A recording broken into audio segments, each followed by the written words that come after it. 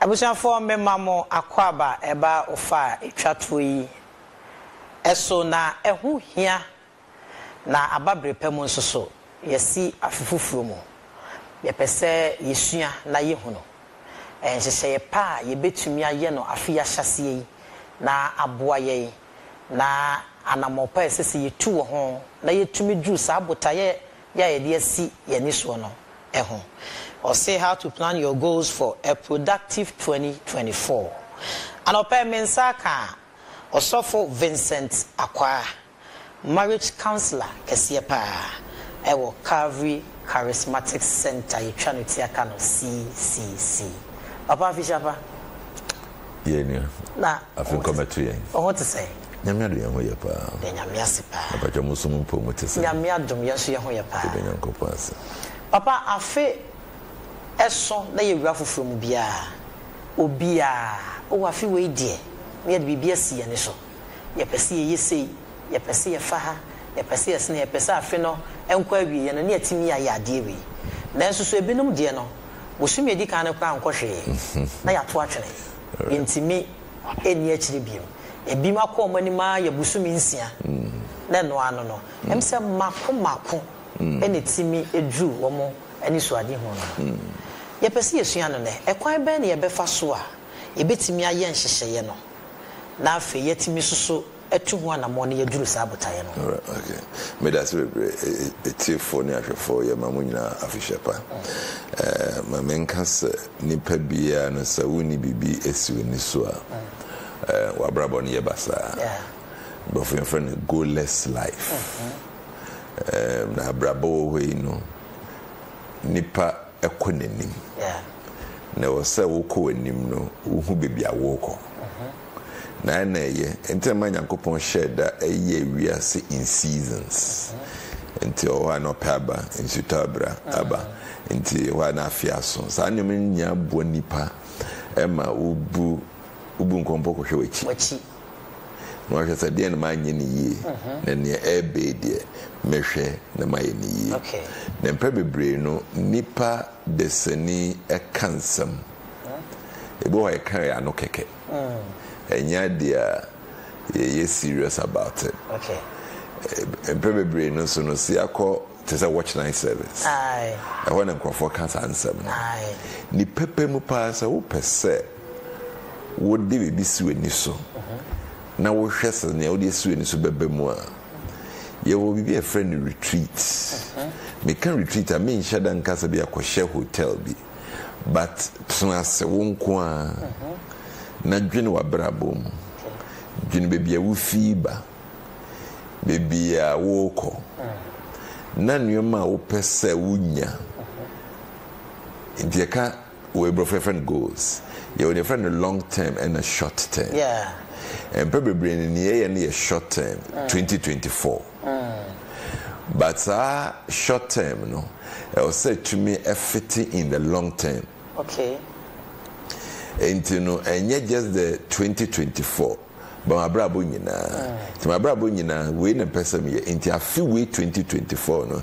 and nyema we na pesa me ya e be man ya pesa me nya wo my brabo mu no ebebem okay na prebebre no ye nhya dan dwene sa anema no ya call watch night service na so fu ni preaching na o kan samu na nipa de na nwaka bi madam fu fa chada me madam fu bi ne papa penimu kra na last year kwasa no o kasa no say free be foolish vows foolish vows and say yeah can tell me so me can be yeah can am can be man dwene ho na me kan and this we in the sad dia that there is no way na wo dey see me so no betum medru ho okay nti I was say wo dwene ho wo process you said that a process yeah nyame ayi adoma yetumi akọ school ayi ma trotro no in fact anytime you write your vision down it is better okay and they be to me throw when your mouth person ye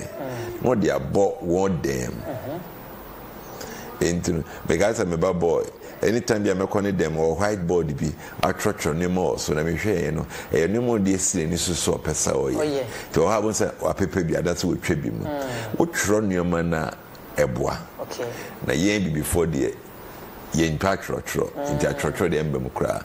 And the other thing a man ye din say ye no yen kyerɛ yen sɛ saa nneɛma no hia wɔ abrabom. Yeah. Nobody ever trained us and talked about it. As a brano, ye ko enim na ne ye boko. Ne boko. Ne boko. Yeah. Obi an hyɛdan fra won tran kasa de be ne si woni so. De be na opesa wo ye. De be na wotosini wo ho. Na ne be na obefa so ye nkyerɛ yen saa nneɛma no. It is a yen nkyerɛ yen how to budget. Aye. Yen nkyerɛ yen how to save. Yeah. Ghana for new saving culture. Obi an nkyerɛ no.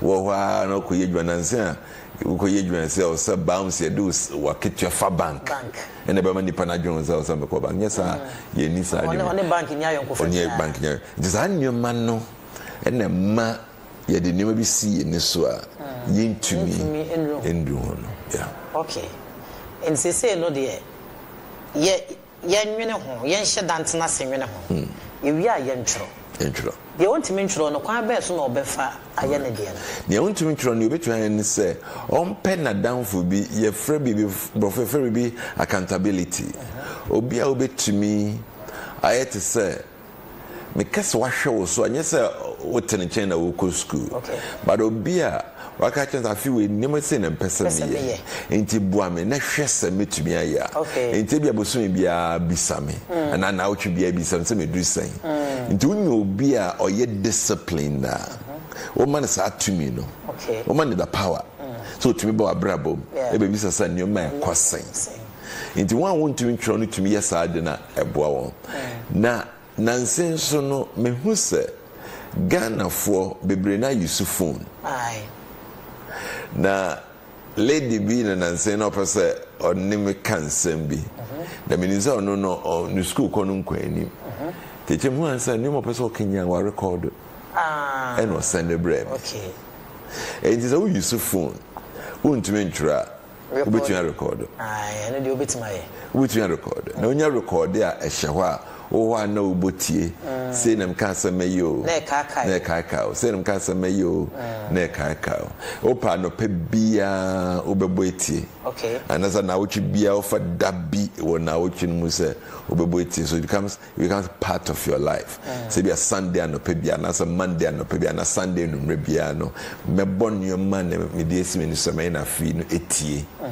no be some say emusan na metumi aye emusan na metu ho anamo emusan na me refi na wa sha say ho dwuma okay enti say wo tro ana record ya na da bia wa tro no kenkan na wa record no so da bia wo botia say na yetu ho anamo no ye kabom ne ye ana ye paw no mako all right ni di kan va ne meka abeboa ma wetumi ye ne opesa ye ne say what's the purpose of having a goal? Okay. So we need bibi ntia wo ye bibia. Wa ho de a wo de sade no. Esa. Na enyoma beye bia beye nan ya na se num. Ena sa wo de bibi si ani so a eboa. Ba ko ne se it motivates you. Never make kind of you know what bomb ako yama me. Ba ko say it motivates you. You got some motivation a chance saying. A show crying. A show crying. E ma wa hodin. Ma wa hodin ma timi ya. E ma wa hodin ma timi ya de kro. E so bi a wa ba school no ka say me pese me wie school no na me wo first class. Okay. E si na ni so no ntino.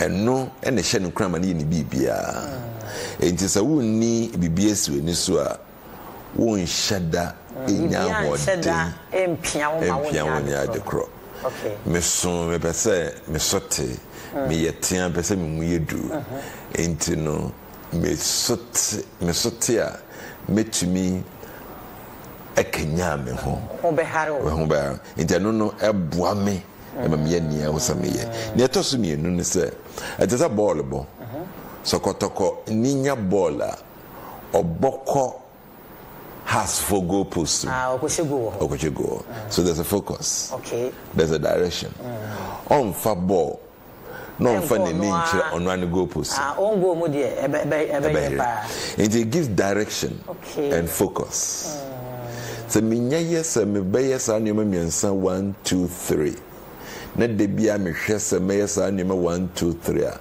de bia mbisa mo se ne me ye bebo me metumi aye ne me pesa me ye no na se mo a mejai ya ma typical example Afryie me pesa me jan sanom en sanom no say sika and sanom no say mabrabo into no pesa me jan sanom now as some person me jan sanom into no but my dreams is say bibi bia be tweme akonsa ho no menko so it's a goal and this me one me for from cause so hey how me pay excuse bia menko but some friends me ni say me jan sanom meko me kone me kotra ho a menum bi the toss bi so ne say so bi si we ni so a boa ma wotum hu say wo whether you are progressing or not yeah whether you are progressing or not and the more yeah no person be almost sote no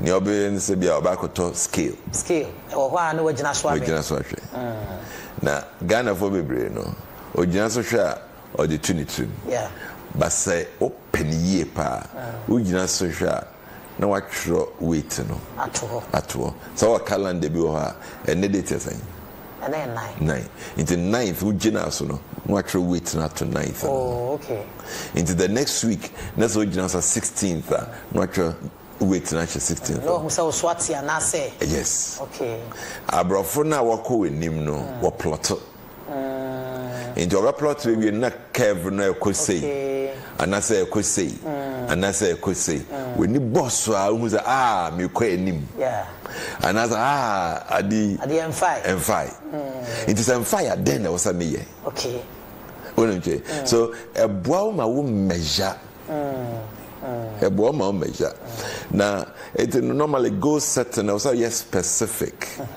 in the specific utum say adi m5 adi efa yeah na ne toso bio no say what the baby see when so say Afryie say na mpese minya ana meya eboa ma wo take decisions okay eboa ma take decisions me the way emfato na me kasa baby na me kasa me ko university so many years ago and me ka kire me ho say university ama be me pese me wie ne yie minya certificate papa na me ka kire me ho say miniza abrante Owusu so akoye masam girlfriend and share my decision be kofom unya bre kwanhia unya bre into me ka kire me ho say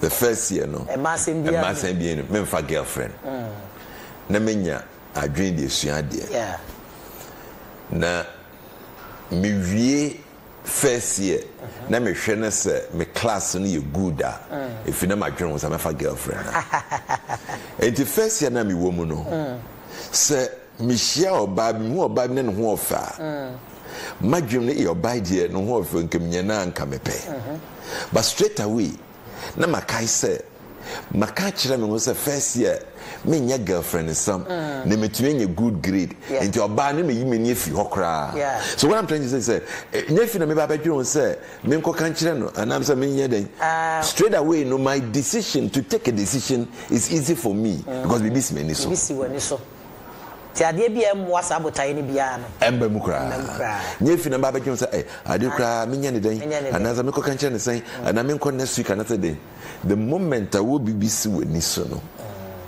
taking decision and your day okay we need be busy with niso taking a decision and day ma and say bitimi twene omoto omogo ne to twene ho oba na abo afra na niso adze bia wugina ofie nim ho wugina ofie nim na wonni bibia si we niso adamfo bia betwon kata na wugina da me kwa be project nchi nko jame na oko amu na friend project na wo chem damfo na mo na me kwa ashtan no dey chi okay but so we so any so wugina fie ne no so ne akroba no so me kwa report junction esan so we bibi we ni so the next 30 minutes so me call na me ko read me notes and that mo nyoma bi si no straight away make a chance me ntumi nko minya ho nko into no having a goal no eboa And the last thing I make and is a boy one kasa so ma wotumi e develop ho. Okay. A developer. So now back to your question. And to say, o pese o share wa brabo a set goal. Ma enyoma o pese wo ye nyina ebua enyoma e wasa wo ye nyina. Okay. But your sense to be. All right. Enyoma bia wo pese wo ye bia no e wo se ebua enyoma e wasa wo ye nyina. Okay. Okay. So now let me break it down. Me pese me ye otitiri daache. Nesan sam pese me ye otitiri daache no. Enyema e wose me ye nyina ebeboa mama ye otitiri daache no. E wose me hwe ni nyina. Okay. Ti se me hwe ni nyina ebeye me yonkofam. Ezanza nkrofo me nu san. Betwimia san. And answer me at the same time me share me dwuma yem esansa me yakwadwofo a entumi ma me ko at the same time esansa me Kristo ni ntino me hwe honhom fam. Okay. So me pesa me ni petitiri no me wie no na fi minnim Awurade anase minnim Awurade nyesa ubenye bibi na bibi atosini. Yeah. Now when you be to senior, still now you are not a perfect being. Imbalance. Me also for intimate quote the Bible I say Luke chapter 2 verse 52. Brother say Jesus Christ grew in wisdom and stature, had favor with God and favor with man. But the coach Mama say Yesu Kristo onyini ewo ahodim eni nyansem onyanyame ni onyam ene nipa so ni onyam enema nan ene man nipa physical at the same time mental at the same time spiritual at the same time social into some percent me nyoma ye physical na my attention nyina ko physical no ho na my share mental spiritual social maybe physically to be good, but I'll not be a complete human being. Yeah. Until you be a nim aku school or certificate, but on to me and worry. Ane. We're being mentally, but socially is a cripple. But what set a goal even for education? Don't let the other aspects of your life suffer. But I'm probably saying intimidation say me business I feed them business be kwa nimpa into the business if you don't have sorry call essay it's as a business yes business then hold den so say it's as a business into on cramp on the and even though so will go only me business and you may be connected to my life should not suffer. Okay. Otherwise, my business will flourish. And go for to me business. Or we are no. Aye. Wabresa. You know, he has put in a lot to get, but he cannot even enjoy what he has already made. And then you're gonna your problem back on. Okay. Your problem back on. Yeah. Papa, home so mame. All right. Yansaka Dr. Richard Owusu Afryie, Department of Accounting and Finance, KNUST. Papa Fishapa. Yeah, me there. What called there? Bible to me, right? Bible to meet us. Then Yamia Sepa. Also, Yamiadum. Yes, yet Yapo. The board, yes. Yes, Afryie Yimu and a quine befasua. A bit me, edible Tayesi and National Quine pay a bit my first word. And I shall see a papa HH. Now, what baby? Also, Babuai be. As I say. Nipa dodo na no ye de botanti ani so nkyene ato atwene ye nkai kura biem na nsema papa e kan me hu se enema bi ehia se ye no ye nye eno ntine drum finfin a na botaya ya ye hihye ye no ne asa ato atwene ti ma ye mra wo ho na bo aye nso ekwan a ye betima afa so aduru ye botaya ya nkasa ye pese ye duru ho ekwan be ne betima afa so aduru and our Department of Accounting and Finance in the for Sika Femana. Megiri is a medase. Michelle Tiefos. Megiri is a ansana obia de botabesi na yeso no. Idi kan bi yes obehwe ye Afryie. E die no ka se nko obeye. Utumi anse wantimi anye. So wohwe osinto a na wo sa Afryie die no a. Bo se de bebre snapshot wo he na botabesi ni sankasa no. Na wantimi se botana nkasa na nyina Bibiaso. She's from Bia Boya. Who not watching? He says, "Oh, the Botabi is when you saw. Oh, so Botayano yet, Botaya. While but to me, a hina with Jenna. Did not pass away. Okay. Not which near my uncle, ye na, or best I feel with it, no. So, but a fast and on name, you know, Yaswa. Then also who say, Bibia Kama, or say, or say. Afryie me botaya no botaya wonyina so fam honam fam nyina yade ehuhia pa okay so ye si botaya bia na se si nyame pe enam kwan a oye dia enyina okay na papa che saade no se saa ne mani na ne kabom eye nipa na de ba kwa ye di hu fo eye no kre eno so ye mema titiru mema honhom fam no ho nhye den nya mema saa omo se ema no pa sori dodo ene ema no na omaji nyamesom ata o mani ase mema nhye den ni adaje ma nyamesom enti ai onam fam ewo ho socially ane mentally oyade pa but honhom fam mema na fam no monta momoden papa ma memfa no mra wo ho all right okay Mekase ani mekase debi yeah so hwe mema yesu no hwe masu a ema no musu no ema munyamesom no take a certain direction okay and mema no susu no ema yenyamesom take another direction mekam brofum kakra ema mo ya highly emotional to bia mo de matenka fra okay and men emotional, they are rational beings. Okay. And very you send your man way to Tanzania. The Dicano. Near Tosum, Bible so many clear, say you are weaker vessels. Internet, a shadow tray members, a Yenamuntra wouldn't be a so. All right.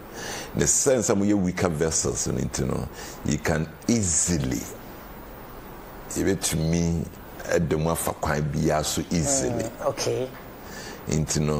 Nipa nso essence I say we weak no you need more strength next time we hear more strength more suffering yakopon more but the member feels ahoden wo hodeda momoji mohodi yemfa ahoden ko nti bemma kura ne nyameso ko anim no wo nhye den ho so yigidigidi so yem pai boss ne ade or you cool but he's really praying but mon ba no essence am we emotional body ma tenka ni nyina rampai bono yeah enti eno no eka ho yeah but say wo hwe generally and okay the other thing say you say ejane na ho ne e wo mma na ememma no ememma boys no ehu sene ejane ye no nuoma na mma no hu sene o ma me ye nuoma. So a man try to copy a man. So the cycle continues. Okay. And the name boy call sorry, Obonsa Mijana say, and I may bomb pie. May bomb pie ampa. In its mind, no feels like a man to be a man. And it's what you get a man, you know. A man near Kobani. And a gun ample, so you're Bama now, you're new, maybe emotionally. I saw your back. You saw your back. Oh, no, you're buying your mammy. When you are banning soon, now what's one Owusu ewo mu. Wouldn't no community of the Beman, so now you're Bema Ben. I saw your back. Nti yaka in fact ni yambo say ben me suna na yira be kan che say ben ma bi na ni bi odi su eto nya adwene bi say ben ma nti sa ne ma ne ka ho na ma it say memma emfa enwuma eni atenkanam no eyi edwuma but don't you say memma enche de ni merade enu enche de nche a member be numerade on the majority you can say a man born homoden a chamber. Okay. Right. Eti Papa my member won so Papa ka savings enya dia ye tai kire ye enti oman mu omanfo dodo na no say ye se ye de sikesie ye de siketo ho ye de to ho afemu ni nyina afene so ane afeska ne de akoye bibi enye omanfo dodo na asu na megidi se ka ho so na tade ahokyere so baye so na ba bia we de ma mmisa savings e kwa be na e fa so ye no ya be boa ye na anu ya afia hyase mu so obi dia beto ye platform so say wo de 1 cedi to ho from 1st January enu 31st na wo say wo ye no 2 cedis enu na wo say wo ye no 5 cedis asa na me hwe na ye me fe pa na kwa be na ye be fa so ye be ye ni nyina ni enwenta so okay abranti bi na abranti wo mkroma o ye shushan boy na me ko mkroma bi ya na ka che na de na kunko school o so o ye shushan na o de hwe ne ho de to school atare na o de sikasie Parce que na simi dikwa na manya bidiasie na botre na mi am ko to money box na bi si kachi bi am ta ko to no fie se di bi akwa wo de unya kapera fa batum okay fa batum sa edura fia yemi edura fia ekobie so no abelu hurihuri sikana o se yanso no fa bi nsie ti ni nya so bu tumpo so this can be see a dent na this can AC but I so o bebre obo hono ma sika odisi no say economics for that I say demand for money o say dying that transaction motive down that the to and the odisi for that asemisi na speculative this say we are doing so this can be AC I will tell this case obo this case this year no ni dachi okay ni dachi no ebegina na hom jeblem retirement obo wonu so ni my school fees obi a ni health okay decide but I will be a whole man who discuss na o ka say me de musical media crime so me itimi do be nsi a ho na fonso ni free so what bon odwen papa na sebe da could di prensa with matches o di mpre no na da ba space okay ti nya ni adwen ya obenya se u di case for dache na obobo tumpo no awi ataro se side no se mitimi na oye so mfa sanka obo obeka tro se aba na ho makrama nka ni mesies kana du baby na me ho deme ti ma me mfa me sanka mi am de bon so betatu go for say da bo sheduma se no na no o sisi ho for o da retirement da be start adwuma no da dey no start preparing for retirement enunti me share adwuma se a na e ma gwen se bliska bc skadam bc no ti hu cheme pa na ko bank makro bisia on fa sanka de o de sie no na skana me dc no me de aye se chiba okay se skana ho achi me ko yi mintimi nsan fa ko to bio mintimi fa ko se ma ko bisia de a e be so metua ne me betua okay se skana wa o de ande o ko yi a bi anhyew obi anhyew me bi an ntua ba ko je bank sika dia betua okay obi ka say na so o sika no si hu bi ani ho na wo bank busia so ko o twenty ho me pen sa ebe mo ti medu botai no betu dum botai oh okay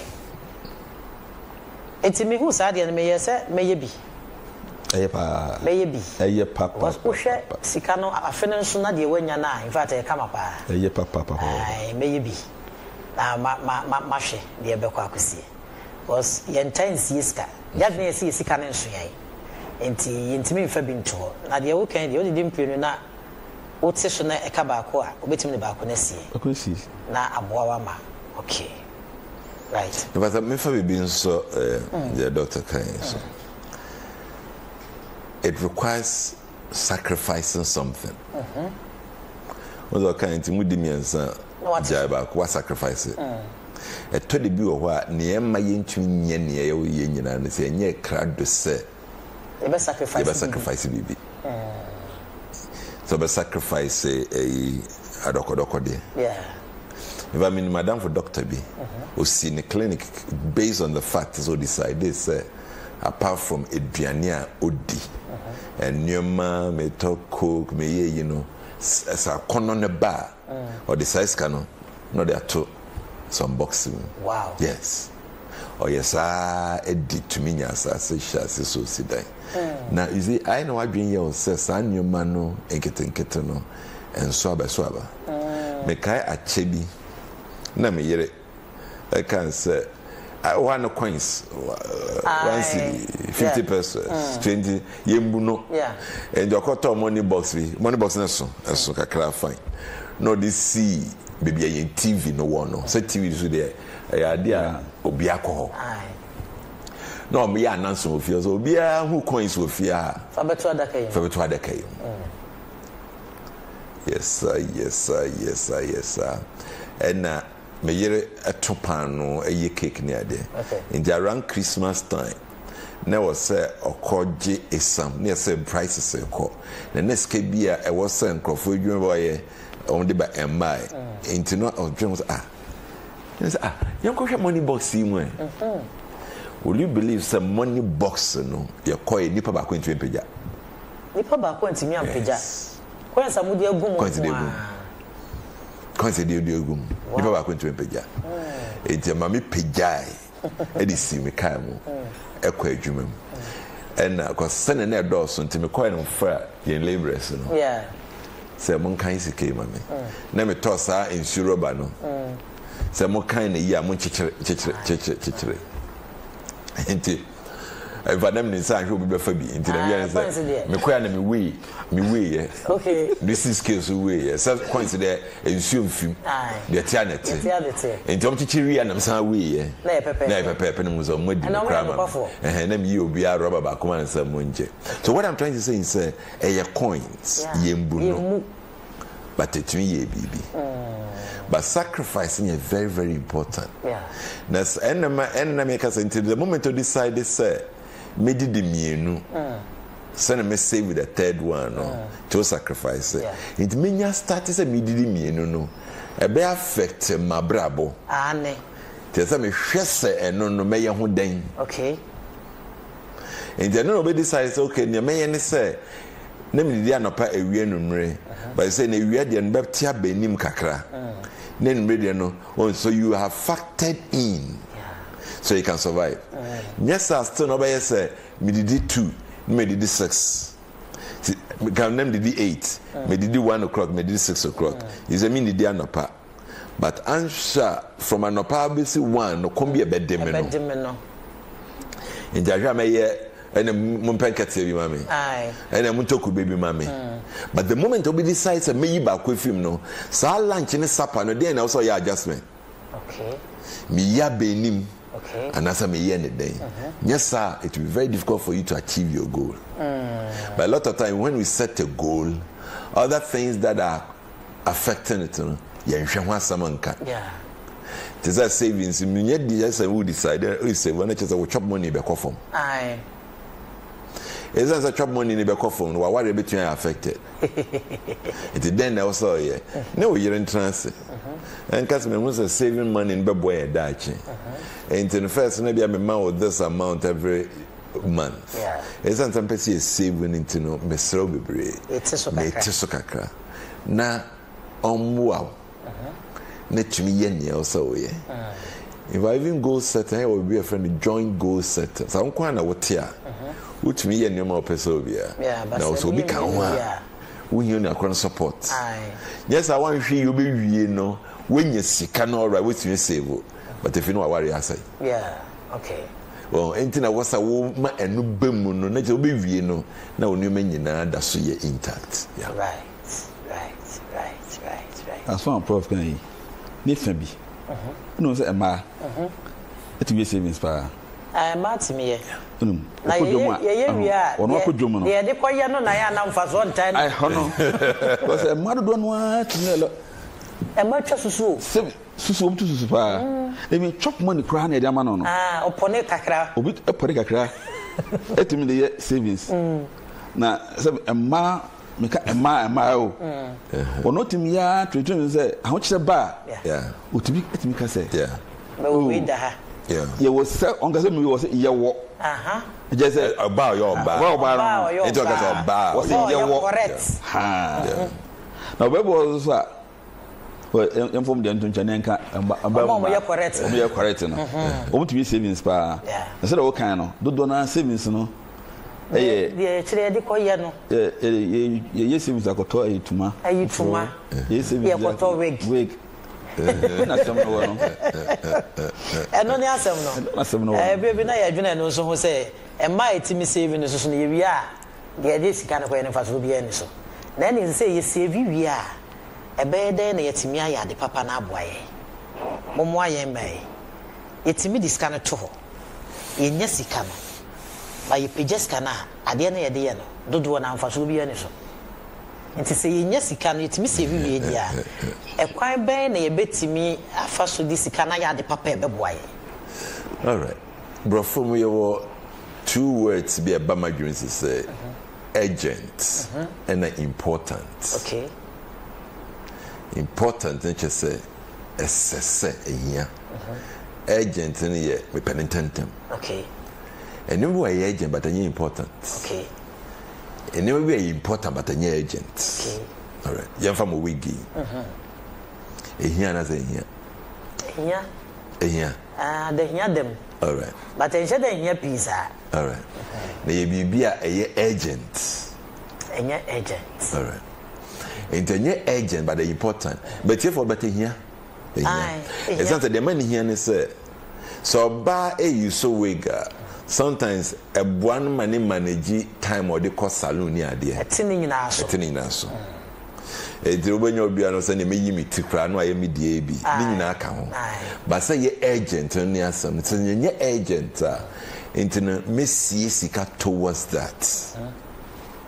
Into no essence me here Sika for that into me you are to year to maybe a December number. Okay. But more how about could be say obi de wigaba efe enti me yiska na de ato but oba wadwene da chino because so yes efe but me nye ready say me to wig ne nne na me hia ne sisi ya ne me hia ne sisi enti na na twen emre kwa animu a da one I na yi almost mu deal with sikans because one to see so ne bo be kosoro bo ne be kosoro one time to sisi a ebra be so beto no na bo ne kosoro no bi chinchim yensa ema wo ye impulse buying no kan be ka say impulse buying no e kwa be ne ma betimi apie firi enunti no ne obetu aye ne say yes we give meto no December. He said we give a ton of 300. But minim say Ghana by December there. Na come 350. Into now me budget 350. Me budget 300. Okay. I remember because I bought one more so say man ankasa na mo pe say mo please amanfo. Say ye kese entoma we ne de ko. Ti de be ma wo pese otwa santo ni bi ni say when twa Ubetum. Okay. It is so trebi. Also trebi. And to manage the jeje mapa. And to manage duku. Na se me ko hu duku bi ne bo pa na say no duku. I did boy tinsukwa. But a mado do a boss adukuno. And yasam ketwa. Me call program be be a na money in a cantoma. Me who bad beer, Santoma nubi. Sant Mamu to Mukabe and the pam. Half piece. Ever 6 years. It no why in say. Santomina be them so just about a yard. And wash an atadia a callous and to manefa. Okay. And all the Santomana 1 yard, and you good call. Okay. But I was so impressed. All the 6 yards on the 1 yard. When na Mufrebi. We save money. Yeah. Okay. Into sometimes some of these things no bois. I'm more to the number to 2 years. But I'm more pleasing amount for no year. And no. Obi a Frebi semen Frebia. Sanya man. Yeah. As a yenin so high.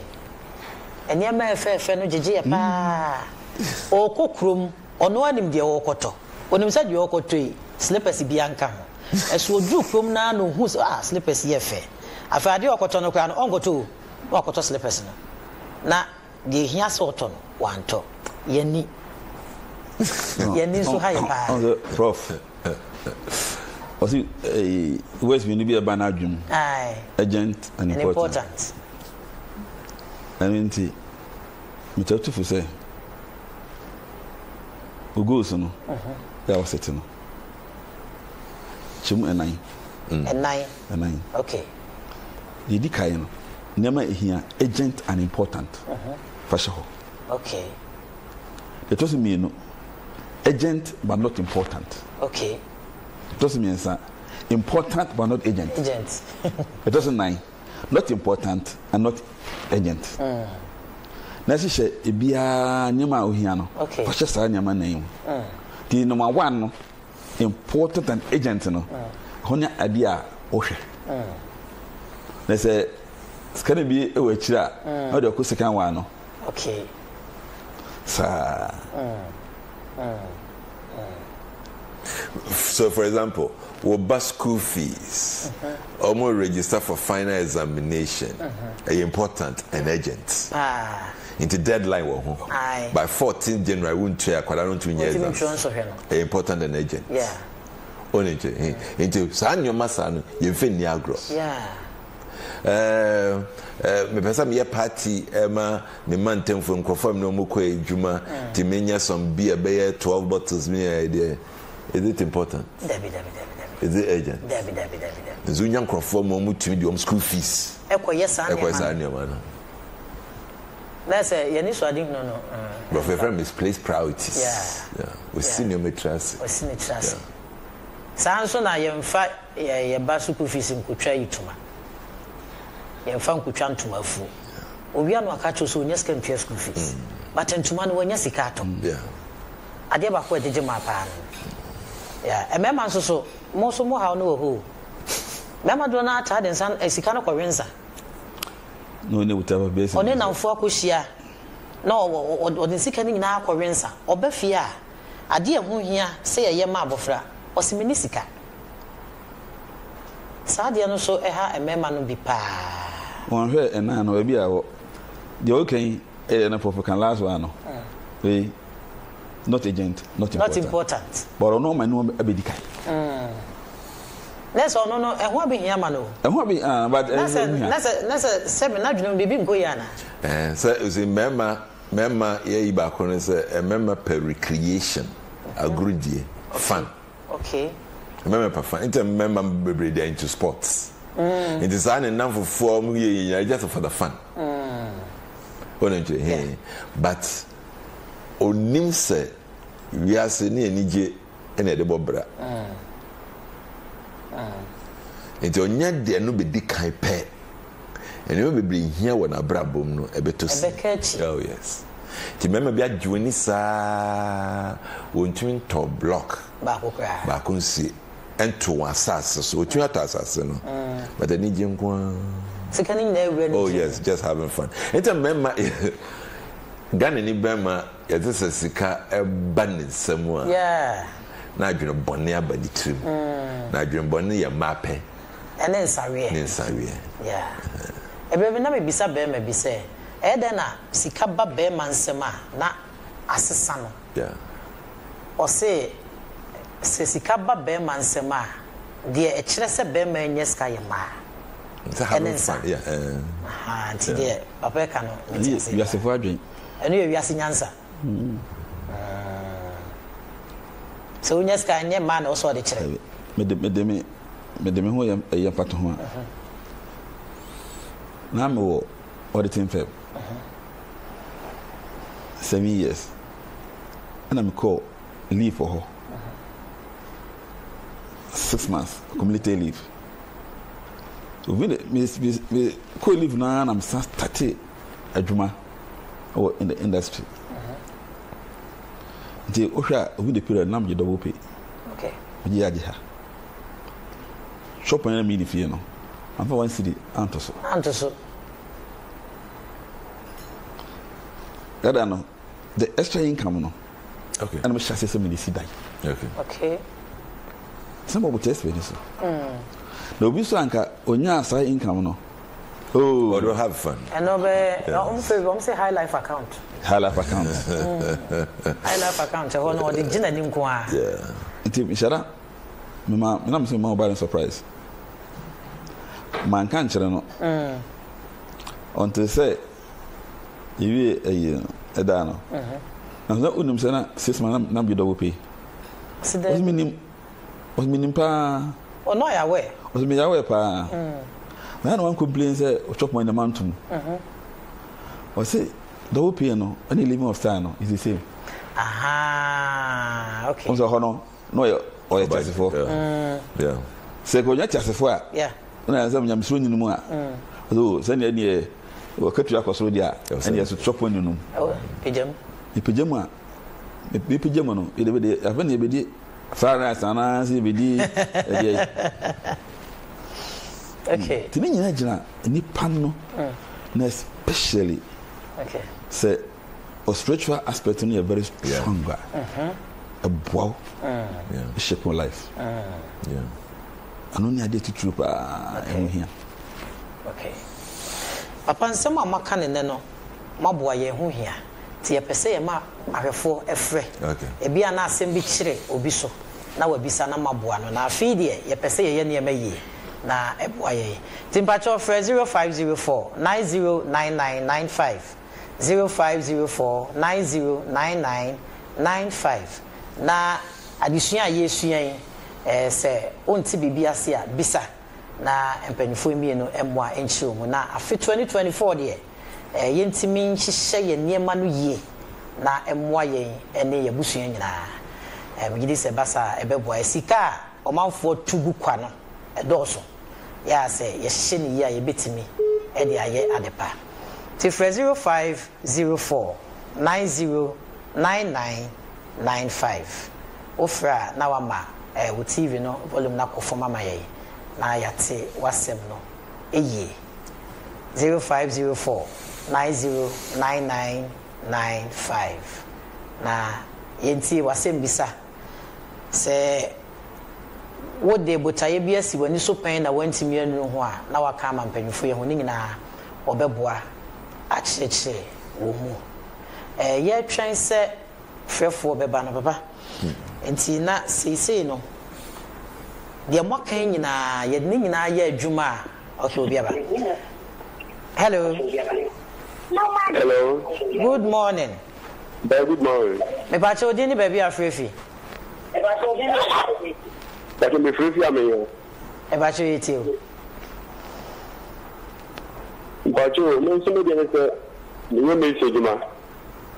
You man eba na asatiko. And now my wife you know now one I pay at the church as in improvement party because of one. Was your wife I day? Now what at what was like a war and channel na 5. And someone na mo wo. People me plan about entimi embo. O ti me nya adwuma mboa o. Patron. Okay. Medase empanifo ebeboa na o machire wo mu. O say na the wife na wo no o wo ntentem. Oh, I wish mu me no na mo wo. E ba cho 0504 909995. Hello. Hello, good morning. Morning. That's it, we didn't baby Afryie. My Afryie teaching. My Afryie teaching.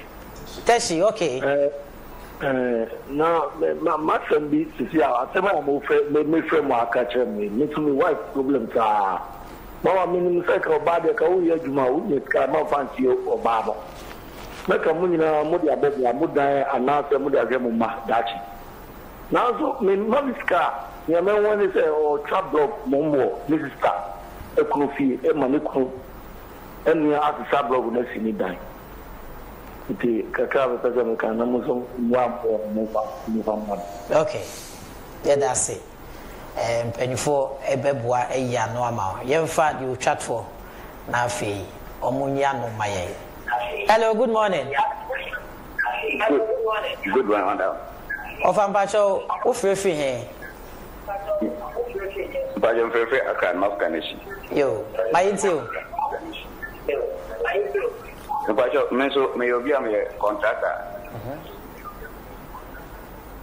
Na adwuma no eba na akekọ adwuma ne ba de be mi tususu no na de matu no masan akwa Okay. Di ene so pa yem so me de o na adwuma na akekọ contact ne bi ma de na ho akere no mata akwa koyi ka isusu na ko. Okay. Okay. That's it. Omo beyi ano amaye. Ebenfo ensem no na matie no. The contractor ne mason no e de ne ba wo adwuma no seasonal. Yeah. Nti contractor de so si scanner. Adwuma ne te kwa this wo koyi de odi asie no wadi. Nti wo be ye no dai. The message so when say on pay another job. Nti se season ba na kon mason adwuma mai a year wo bibia wo ye. On pay another job. We na ema aware hu faso no but aware ye papa. Yeah. Because aware papa we your contractor you mason wo wo yire wa hye wo yiri dwa mumie no mo wa aware pamu a wo dwuma bow ambo there's this backbone. Okay. Our bano ye the support. The problem all Ghana phone say the year support na say the mason adwuma na ba instead of appreciating the wide support no the be before and a man you frustrated What some bio minimum bia or ye mason adwuma obeye bibi ma me na say ade na so mason and we are so mason adwuma na wa na te kwa na we na meye enti no wo hyede kosua adwuma bi a mason adwuma no te kwa wa fa we aye am for be try say na ma no yeah okay doctor there was say mason na so na kan say na yere ne wododo owo ntentem na menim so ba na nko na e wo dia ombenu na ewo nti ombenu na betimi esi giran se omodi te omo wontem onum hawa edeba nti so mo yo madwen se obodi te awo ntem a ebeboa ama oba no so eto adwuma edi aboa se na provoking se wo set goals no a adeba ko hu hia and say ohwe skills ni bi awo lake no ko shina ka okay na boa say when shia eno anka ho a say no say na wode mesi de ye apart ho yi unya shia de ka ho a edu braboni mu a wo bibi a obeye anya safe mu ni nyina no obenya wo so onya bibi ede ye okay na era mema bi so wa bi mi say obo oba na oba no yi a omu no hura tra ko musu be kan say so usum body a no sum kodu wunim dache e bebo to umnya umu si giran na um to ma wom na ono so sere prof kan on pe adwuma bi enka na adwuma ho na this season no odi ano so yitwa na ho na oba no so tuma ayibibi e di aboa efi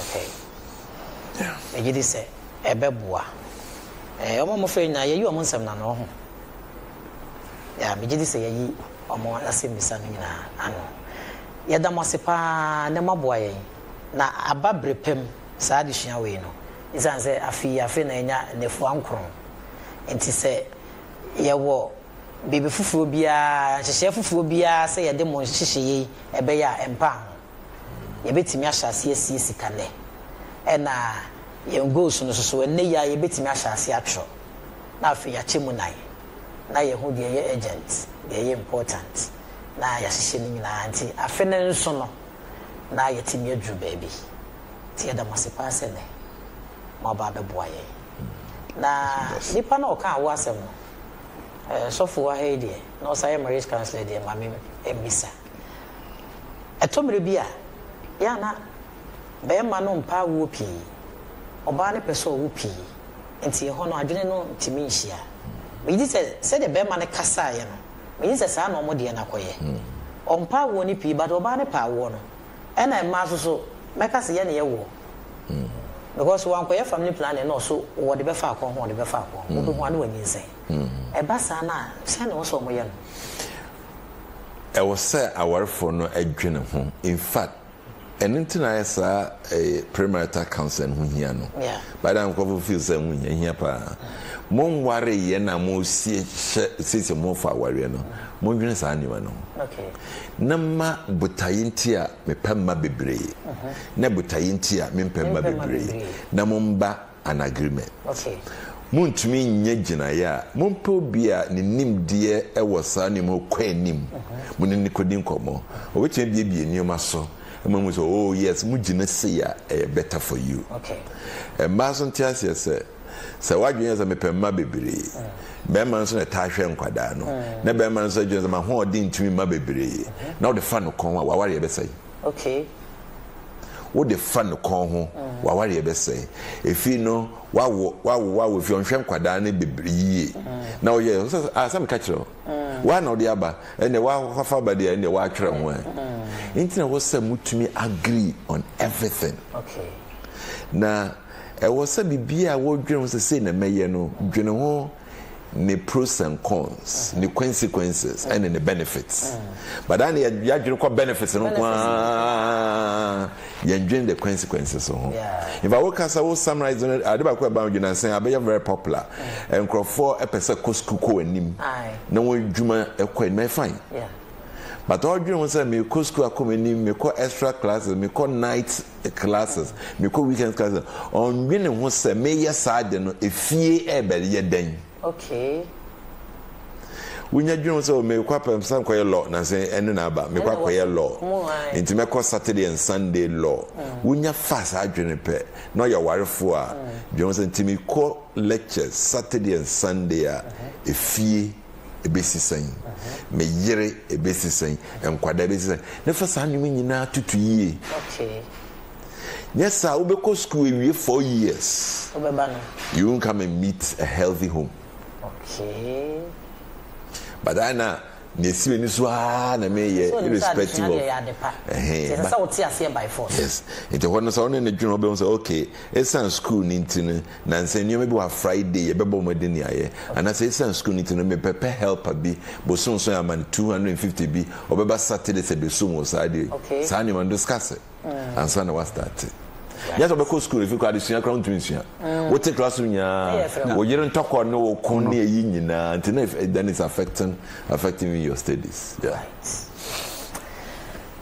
even for me damase papa maboya me yesua de Afryie hyase na me gidi se wa wo hwe yen so de mpanifo ya kire nyina wo be hyase nde na wo de aye adwuma na aboa ye nyina afi 2024 nko awie no na ye ni age na ankoyisu na kabia ni ho a eyan yekom e na sika Afryie se ye tubu kwa meka se ye tubu kwa wote ase ye mfanye bibi afim na emwa ye Anopa Osofo Vincent Acquah marriage counselor Calvary Charismatic Center and Dr. Afryie Department of Accounting and Finance University and omabeboa ya be cheche we ade ne abehia mo akere ade pa na yadamase yamenhia mo se biafofo ye ton safre mo mo besan ya ba nyamo be sa